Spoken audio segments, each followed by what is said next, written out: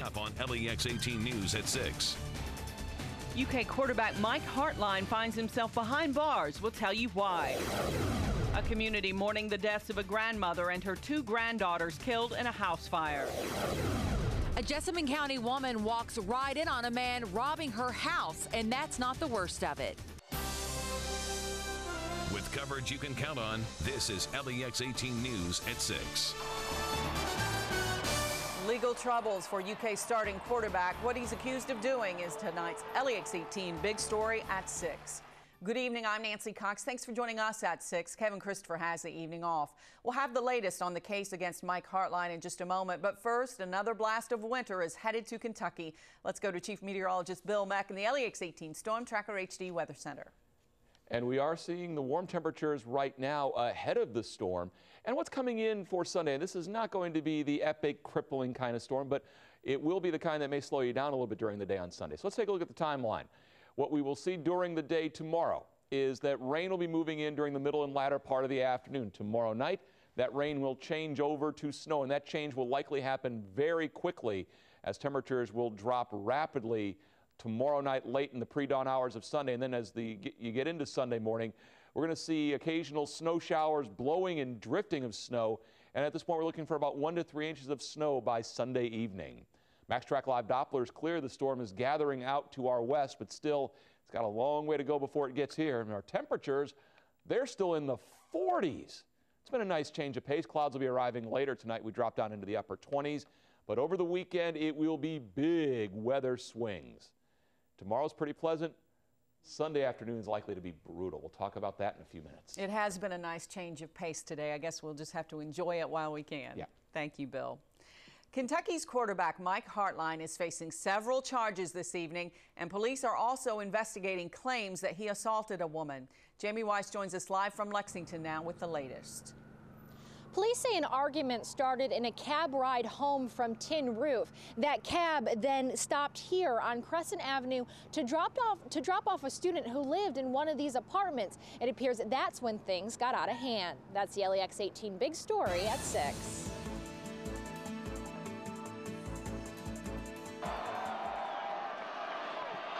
The focus for Mike Hartline should be January's bowl game. Instead, both he and his girlfriend now have legal troubles to worry about. Today, a lawyer entered a not guilty plea on both their behalves for several charges, including disorderly conduct and public intoxication. But there could be more. Apparently last night there was a disorder, and during the disorder there was a young lady who was assaulted, had filed an assault report with us. And that's what we're investigating today. Police say a cab dropped Hartline, his girlfriend Ashley Carnes, and some other students off at an apartment on Crescent Avenue late last night. That's when neighbors heard screaming and say Hartline punched Samantha Sharon in the jaw. She landed in their doorway. They say they also saw Carnes pulling Sharon's hair. Well, it was definitely crazy. I didn't really know what to think at the time. I was just kind of worried about Samantha. I think everyone was. And we just really wanted him to leave. Police say Hartline started to leave the area when they showed up. Hey, Mike, you got anything to say? What do you say about the charges? What happened last night? What do you say about the charges? He also tried to avoid our cameras as he bonded out of jail early this morning. Ashley Carnes is also charged with having a fake ID. Police say the ID she had on her belonged to her sister. As for the victim in this case, her roommates say she is back home with her family resting this weekend. Covering the news live in Lexington from the LEX 18 mobile newsroom. Back to you. Both Hartline and Carnes are scheduled to be back in court January 24th. Well, will he or won't he? Will Mike Hartline be the starting quarterback for UK when they play Pittsburgh on January 8th? LEX 18's Alan Cutler is here with more about that. Nancy, if it was Rich Brooks, the answer would probably be yes. But this is Joker, and this is his program, and this is his first high-profile case. Rich believed in standing by his players during the due process, but it's no longer Brooks' program. So we can tell you this, that it's a holding pattern. Kentucky isn't talking. Joker is scheduled to talk tomorrow after practice, and we don't expect him to say much because the process is ongoing. We do know this. In Joker's first year, he has made it known that he's not afraid of disciplining his players. He's done it to 6 players that we know of so far this season. Most of the penalties are suspensions for what we believe are minor things, and most of the time, the players have missed the first quarter of a game. In Matt Rourke's case, it was a game because of the DUI. UK is back at practice for the bowl game tomorrow, and Brent Carney will have Joker's comments tomorrow on LEX-18. Nancy, back to you. All right, Alan Cutler, thank you. And we'll continue to update you on the situation on LEX18.com as well as later in LEX18 Sports. The death toll from house fires in Kentucky just took another jump. 3 more deaths to report, this time from northern Kentucky at a house where a family was using space heaters to try to stay warm. Kristen Flum is live in the LEX18 newsroom with more. Nancy, Dustin Spencer says his family had been behind on the gas bill and his family was using heaters instead. A cause is yet to be determined in the fire that killed 3 of his family members last night. His twin 4-year-old daughters, Madison and Mackenzie Spencer, were killed along with their great-grandmother, 74-year-old Nancy Carol Spencer. The girl's mother, Mary Beth Spencer, and 2 other children, 2-year-old Ethan and 11-year-old Christina Reneker, escaped the burning home. Dustin had to drop out of the 3rd floor window, and by the time he realized the others hadn't made it out, it was too late. Unfortunately, I wasn't able to find them anywhere, and I looked at the back of the house and it was completely engulfed in flames.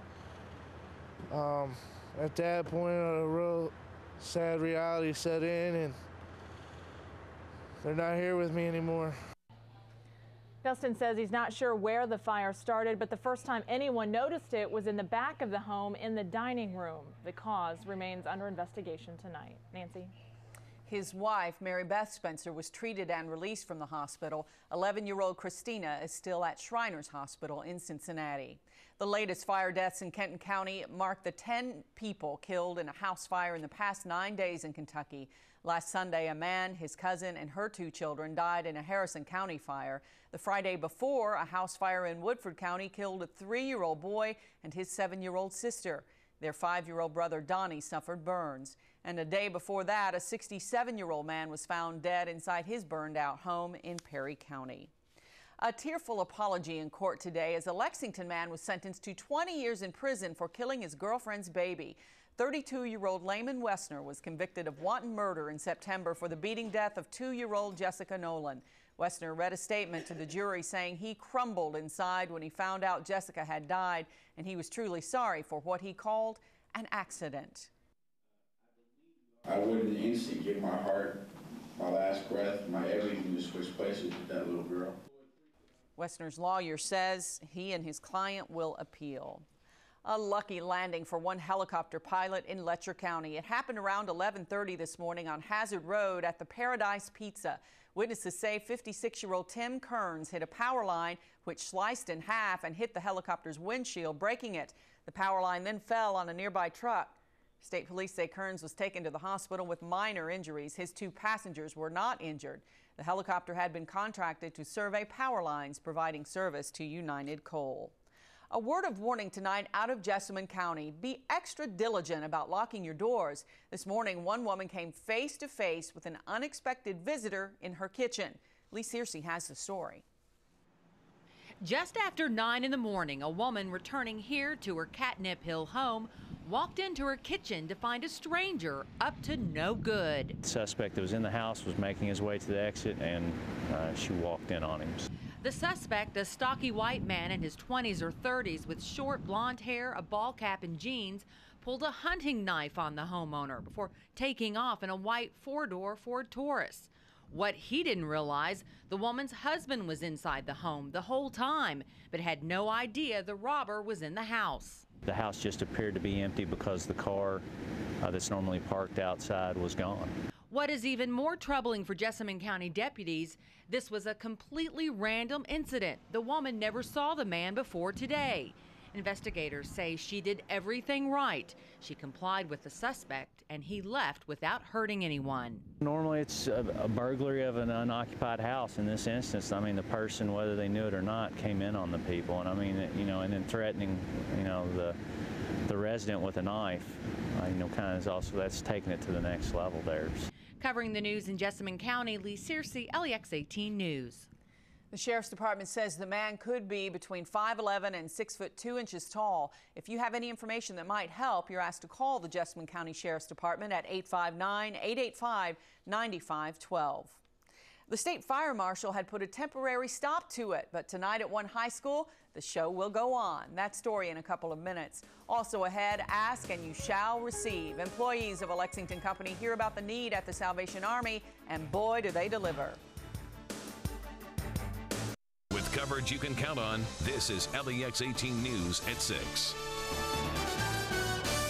A few bumps in the road for West Jessamine High School, but the show will go on. Their performance of A Midsummer Night's Dream was shut down last month after the state fire marshal said the set of dried trees, brush, and grass was a fire hazard. School administrators say they fixed the problems and will perform tonight and tomorrow night at 7:30. Donations come in all sizes, and today the Salvation Army in Lexington got a much-needed one. It happened at a time when the shelter is at capacity and people are depending on it more than ever. LEX 18's Adam Baker explains. This is a load of help coming in from employees at Columbia Gas. It's a car full of bedding for the Salvation Army's emergency shelter. They always need sheets for the 152-bed facility here. So I went back and mentioned that to some of our employees, and they said, why don't we collect sheets and take them to them? So we did. But the company did not stop there. It is also donating $10,000. The Salvation Army provides so many broad services to so many families who are in need, and I know that they will put that money to good use to help families in our community. The Salvation Army says the timing couldn't be better. It's something that we really needed, and we're very grateful that they have thought about those who are homeless and are giving their own resources to make somebody's life a little bit better. And they also hope the generosity inspires others too. I think whether it's an individual or a company, I think there's something that we can all do to help out and pitch in a little bit during this time. Covering the news in Lexington, Adam Baker, LEX 18 News. Other Lexington shelters that have been full lately and in need include the Hope Center and the Catholic Action Center. Well, hang on tight. We've enjoyed the renewed warmth around here, but things are going to change quickly. Your LEX 18 Storm Tracker forecast is right after this.